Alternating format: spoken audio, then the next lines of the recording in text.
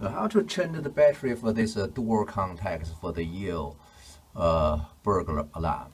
So you can see here just one screw. If you take this screw out, and this one will just pop out, and you can take it out. And inside here, you can put two batteries in. The two AAA batteries, normal AAA batteries. After you put it in, just install the top first, and then reinstall this screw.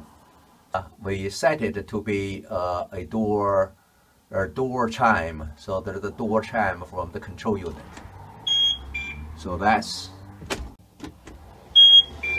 working very well.